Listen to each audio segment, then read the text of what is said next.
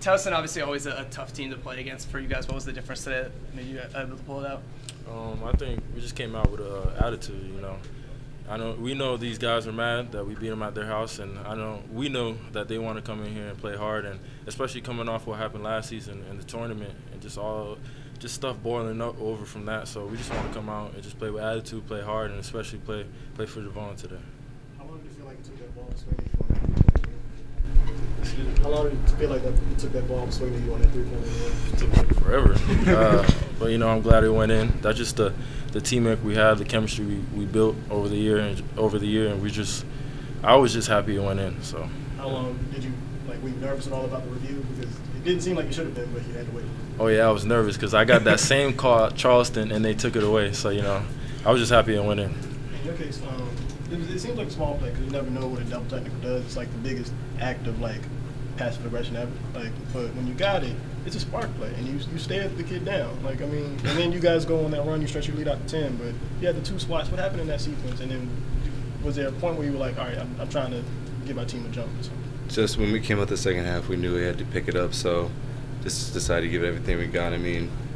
Go get both of them. That's a big momentum play. Even though we got the tech that brought us, that carried everyone, got everyone going, so that's how it is.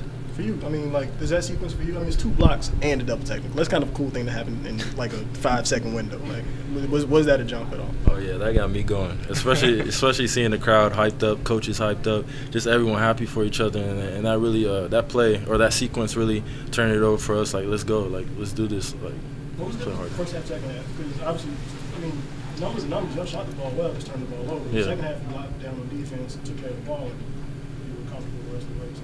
Like you said, defense. For me, I know my role on this team, like I said before in many interviews, but it's just going out there and playing hard on their best player and just making it hard for them. And I think everyone else on the team just feeds off from that. I just try to do my best, play hard, and I hope my teammates are inspired from my play, and I think that's what gets them going. How you have a spot change? Game back in Charleston, 1 game left, tournament next week. You guys are in a good spot.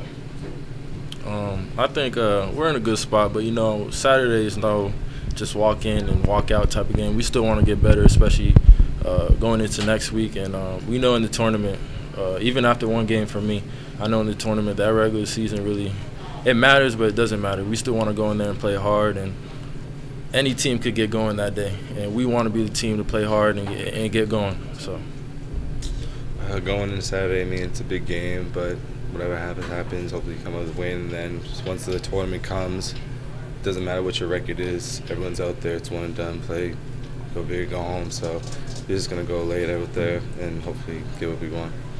And Shawn, how good did it feel today to be able to connect from the floor? And some past few games have been a little tough from the floor for you, but just to be able to get going offensively. It was cool, but I hang my hat off on playing defense. It was cool to see the ball go in a couple of times. As you said, I had a stretch of a couple of bad games, but that's just my teammates picking me up. Vasa talking to me, Devon talking to me, all my teammates just talking to me, and I give it all to them and give them the credit and the man above, obviously. But yeah, it was cool to see the ball go in a couple of times. And when you're tasked with locking down a guy like St. Martin, does that sort of help you heighten your play on the other end as well, sort of get you going and locked in a little more?